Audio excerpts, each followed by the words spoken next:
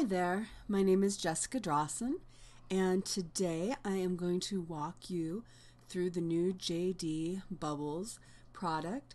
And it's super simple to add soap bubbles. And the reason that I started working on this was I bought soap bubbles in many instances. I bought a bubble machine.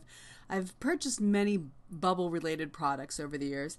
And inevitably, I always get very awkward facial expressions or awkward bubble placement. And for people who don't mind that, that's fantastic. But I just didn't have a lot of luck with bubbles. And so I decided to create these overlays. They also help me a lot when I have photos of like toddlers, like my daughter.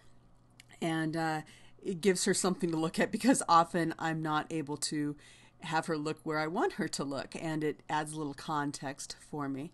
So anyway, without further ado, let me just explain how to use this product. So you're gonna start, you can have edited your work already, or you can do this straight out of camera, but if you want to add a bubble, and you see here she's starting to do bubbles. This is real and this was shot, but I want to add more bubbles here, so I'm gonna go and I can add bubbles in a variety of ways, and I'm going to show you. So I'm going to go to open here.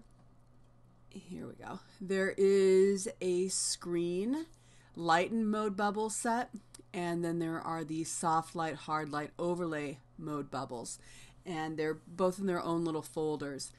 And basically, just depending on the image and depending on the colors in it, you may want to try different modes. And so I've created similar bubbles but in different modes. So let's go ahead and pick here this is the bubble hard light, and it's number 1 version 2. And the only difference here is that I added in some bubbles, and these are real bubbles that I actually shot and then just transform them into overlays. So this is really how a bubble looks if it gets close to your camera shooting wide open. So I'm going to go ahead and open this up. And now I can do a variety of different things. I can select all, and then I would go to edit and hit copy. And then I could go into here, paste. And now it fills end to end. If yours doesn't, you can simply use this move tool, and with the transform key or under edit transform, you could resize it to whatever you wanted. I'm going to leave it right now, and what I'm going to do is change the mode to first to overlay, just to give you an idea of what it looks like in overlay, and I'll move this around. Some of these little almost confetti looking things, I just want to show you.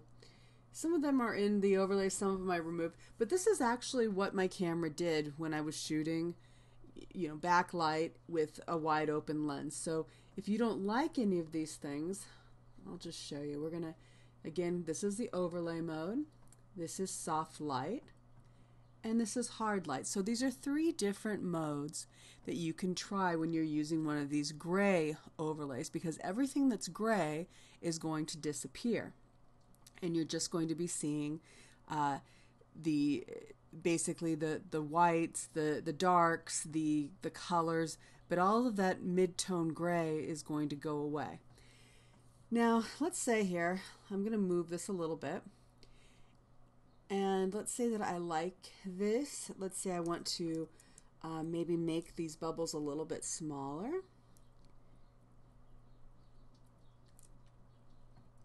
Let's say I want it to look like she's looking at one. So I'm going to kind of look at her eye and sort of line it up there.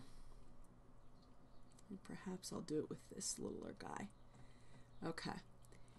Now, once I'm satisfied, I'm just going to go ahead and check this. So I like my transform. Now I'm going to add a mask to get rid of some of the stuff that I don't want. I'm not going to have these little color effects going on there. So I'm going to hit this mask. And now I'm going to select a black brush and make it a little bit bigger than this. And opacity is going to be at 100%. And I'm just going to go ahead and I'm going to get rid of any bubbles or bubble details that I don't want.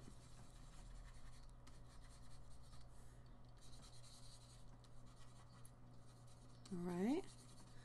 So super, super easy and fast. Now, let me show you how I would use this same effect, but with a black mask, and you can see the difference. Go here back to open, and this time we're going to go to the screen mode, and let's say we're just going to use, let's say we're going to use this one. Just do it different. This time I'm going to show you how you would add it if you want to just drag and drop it in. So I'm going to grab the move tool, and I'm literally just going to grab it and dump it in. There are different color modes, so just go ahead and hit OK if you get that.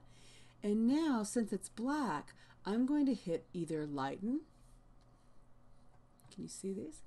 Or I'm going to select screen.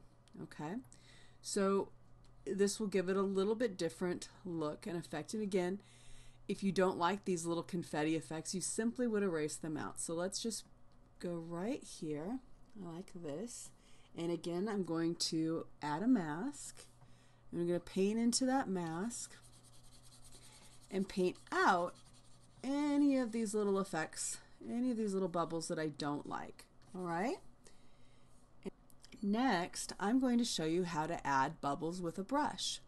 So I'm going to make sure my brush is selected here, and I'm going to go to my brush menu up here, and right over here I am going to say load brushes, and I'm going to come here to this little icon which says bubble brushes ABR, and I'm simply going to hit open. And I just need to make sure that I have a new layer. And now I'm going to make sure that I have white selected as my color. And I'm going to go down here and I'm going to select one of these brushes. Now, let me show you this one, this very first brush that comes up. I use a Wacom pen and tablet. So in this instance, I'm going to set the opacity to 100%. And I'm just going to tap it one time. And then from this one time, I can reposition or move these bubbles around. Now with my Wacom, if I hit it harder, if I press it harder, you see I would get bigger bubbles. If I press it softer, I get smaller bubbles. All right?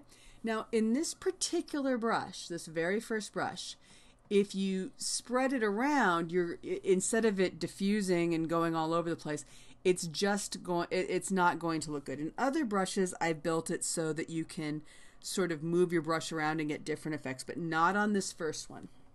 Okay, so there's the first brush example. Now let's get a fresh layer. Basically, this is the same bubbles. However, this time it's programmed so that when you move it around, it's going to automatically sort of populate more bubbles.